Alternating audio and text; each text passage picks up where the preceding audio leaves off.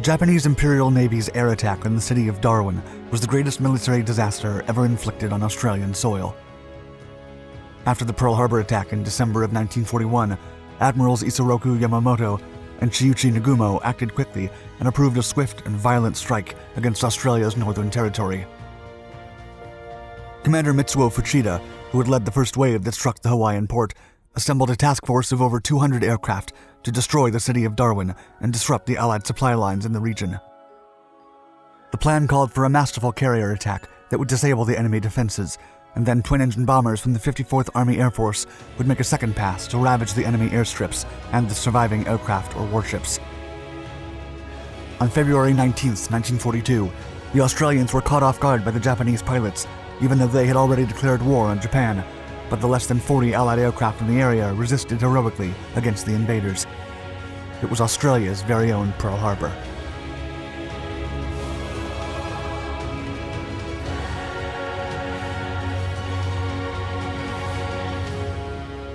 Taking over the Pacific. During the first decades of the early 20th century, the Empire of Japan seized several territories in mainland Asia and the Pacific as part of its expansionist policies. After fighting the Russians for the control of northeastern Asia, the Japanese took control of the Korean Peninsula, Port Arthur, and other disputed zones of influence. In the aftermath of World War I, Japan occupied the islands that once belonged to the Germans. Then, a decade later, the empire reclaimed Manchuria, and by early 1932, it began to conquer several Chinese regions. As another global conflict approached, the Japanese intelligence initiated contact with guerrillas, warlords, and freedom fighters from British, Dutch, French, and American colonies to summon foreign volunteers in support of the upcoming Japanese occupation. When the war finally broke out in 1941 and the Wehrmacht marched undefeated across Europe, the Imperial Army of Japan did the same in Asia and the Pacific. With most of Asia about to collapse under the alleged Pan-Asian Empire of Japan, the time came to strike at the heart of the American military and occupy the Philippines. The target was Pearl Harbor, and it took the United States completely by surprise. 39-year-old veteran aviator and horizontal bombing expert Commander Mitsuo Fuchida led the assault against the U.S. Naval Battalion with tremendous success. Almost immediately after the attack, Commander Fuchida began coordinating another heavy blow that would cripple the Allied presence in the Pacific. The target was the city of Darwin in Australia. Preparing for the raid. In the build-up to the attack, the Australians were already afraid of a potential Japanese invasion. However, the Empire had no such intention. Japan was only interested in acquiring raw materials and economic resources for the war effort. More importantly, the Empire of the Rising Sun sought to secure a defensive perimeter around the region for possible counterattacks. By January of 1942, Darwin, the capital of the Northern Territory, had become a significant Allied base. It was a small town located in a strategic position with the Royal Australian Navy and Air Force relocated assets for an enemy attack. Darwin also became the central operations hub for supplying friendly forces stationed in the Philippines and the Dutch East Indies. In early February, several officers of the Imperial Japanese Navy put pressure on Admiral Isoroku Yamamoto, Commander-in-Chief of the Japanese Combined Fleet, to attack Darwin. Commander Minoru Genda, one of the naval officers behind the attack on Pearl Harbor, advised the admiral, quote, "Darwin poses a threat to current and planned operations in the Netherlands East Indies, and I recommend it should be the first target. There had been a substantial buildup of the enemy army and air forces in the area, and we do not want it to be used as an offensive base against us." The Western governments had indeed formed a joint military command known as ABDA, which stood for American, British, Dutch, and Australian forces. If Japan wanted to conquer Java, Timor, Bali, Singapore, and the rest of the Dutch East Indies, it had to permanently damage the supply lines that allowed tons of vital military resources to reach these countries. And the only way was by neutralizing Darwin. The operations launched. On February 9, 1942, Admiral Yamamoto followed Commander Genda's advice and approved a carrier strike on Darwin. Genda was then tasked with crafting the operation, which he divided into two. A powerful carrier attack would first disable the enemy defenses. Then, late in the day, the 54th Army Air Force would send twin-engine bombers to ravage the enemy airstrips and the surviving aircraft or warships. After Japanese intelligence gathered information about Darwin's defenses, Commander Genda felt confident that his forces would not meet serious opposition. On February 15th, the same naval task force that launched Pearl Harbor's attack set sail for Darwin. Vice Admiral Nagumo Chûichi's force consisted of the 1st Carrier Air Fleet, which comprised the carriers Kaga, Soryu, Akagi, and Hiryu, as well as an escort to protect them at sea. After making its way through the Banda Sea, the Japanese task force crossed the Timor Sea, and on the morning of February 19th, over 200 aircraft took off on their way to Darwin. According to obtained information, the city port was poorly defended, with merely a dozen 3.7-inch anti-aircraft guns and a few 3-inch ones.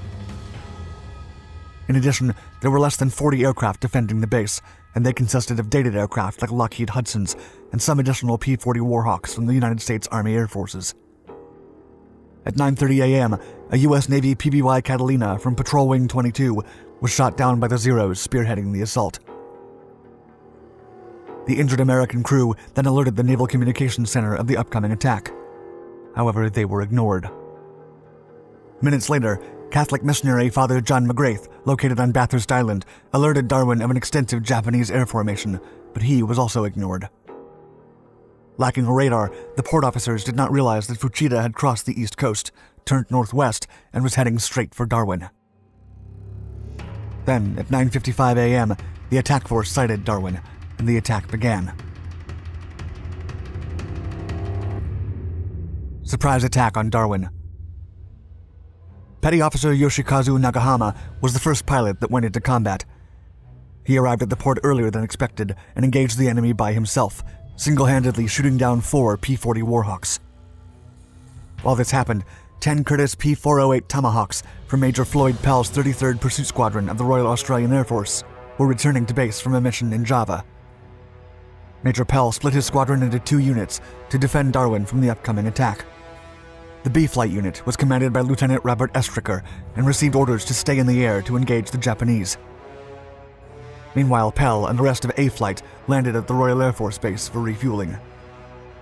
As B Flight gained altitude to face the upcoming wave of enemy fighters, the P-40s broke formation when they were attacked by dozens of Zeros. An aircraft piloted by Lieutenants Jack S. Perez and Elton S. Perry was the first to go down when it was torn to pieces by the relentless Zeros. Meanwhile, the 81 Nakajima B-5N light bombers and Aichi D-3A dive bombers began to drop their bomb loads on top of the main port facilities and the more than 65 vessels in the harbor. Commander Fuchida then led the Zeros directly against the Australian anti-aircraft guns and the main airstrips where the Royal Air Force pilots attempted to take off. Fuchida would later comment about these actions, quote, "There were 20-odd planes of various types on the airfields. Several US P-40s attempted to take off as we came over, but were quickly shot down, and the rest were destroyed where they stood."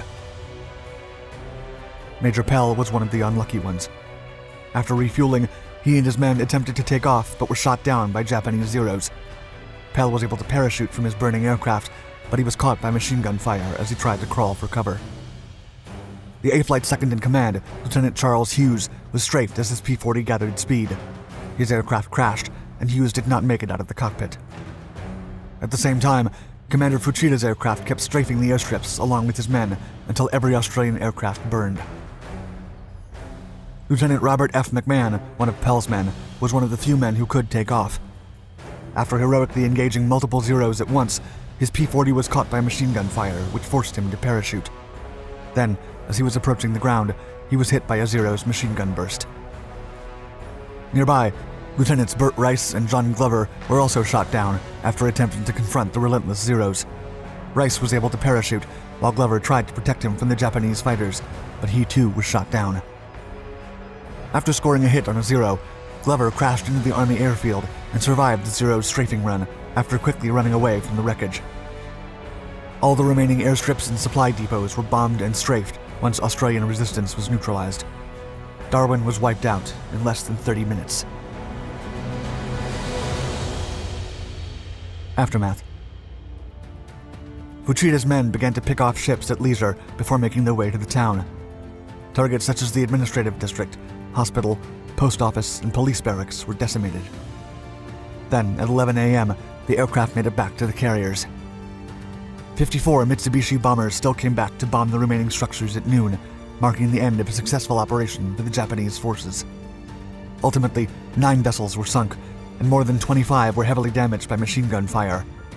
More than 200 military and civilian personnel lost their lives, and 400 were wounded.